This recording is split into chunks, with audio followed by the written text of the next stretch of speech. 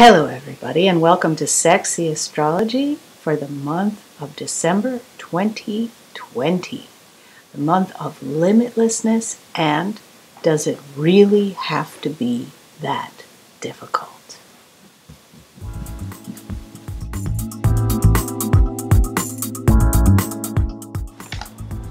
Yeah, so the month of December is upon us, and I, for one, am trying to be on time. If you'd like to make a donation to Sexy Astrology, I need the money. This month is always tight. You can go to sexyastrology.com, or you can pick up my other website, House of Chocolate, oneword.com, CHOCLET.com, and you can pick it up there. There's a PayPal donation button. You can donate securely through PayPal. Sagittarius is the third fire sign, and with that, it does have tremendous ego like the other fire signs, Aries and Leo, but it truly has a deeply embellished wisdom in its natural-born character. Sagittarius rules other cultures, politics, higher education, higher learning, understanding of cultures, and mixing of cultures.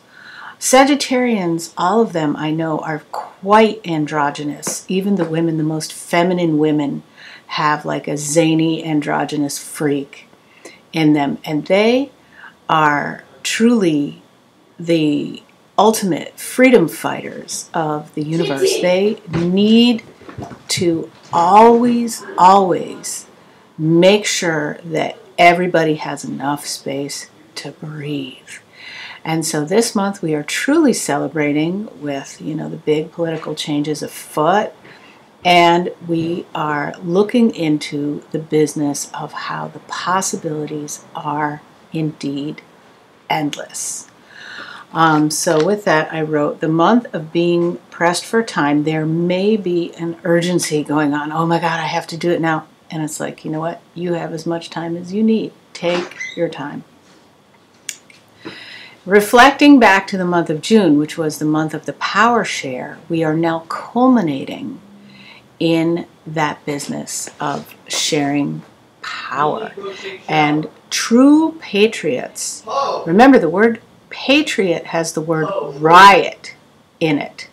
And we need to remember the rioters, and we need to remember the protesters. This is, in a sense, the culmination of the freedom-fighting energy that is out there in all its limitlessness. And it is the apex, or the pinnacle, or the summit of pulling together what all those ideals are in that great big mess of freedom fighters out there. What do we want? Now is the time to make the list. Hire black and brown businesses, please, as well as let's look at farming. Let's fix the picture of how we get and cultivate our food before we do too much damage. Let's fix the policing laws. These are all on my bucket list. Let's make sure that the racial profiling that has gone on in our country, especially the Americans in America, USA, that it goes away completely, that is no longer an issue. And the people that do that should be punished, and let's call for more gun control. So like that. So anyway, whatever your fantasy is for how the political landscape needs to look right now in the month of December is the month to pull it together and make sure that government hears your voice, and get the best writers out there to pull it together and lop it up into a giant big document. And your voice is heard. You know, I have to have the belief that my voice will somehow be heard, and I hope that you do too. Okay, so the other part of the Power Sharing Patriot, the month of limitlessness, is that we have to understand, I am on death number 19, that death is a happy occasion.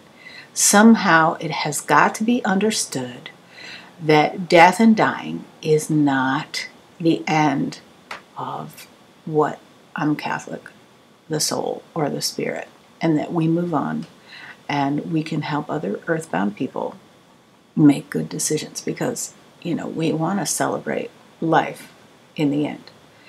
And so what if death was a happy occasion and we truly had nothing ever, nothing to worry about? What if that was the case in our quest for freedom? That is my question to you. Hopefully, this is the end of white supremacy. Hire black and brown businesses. Black Lives Matter. Don't stop the pace. Keep up the pace. Let's have continuity.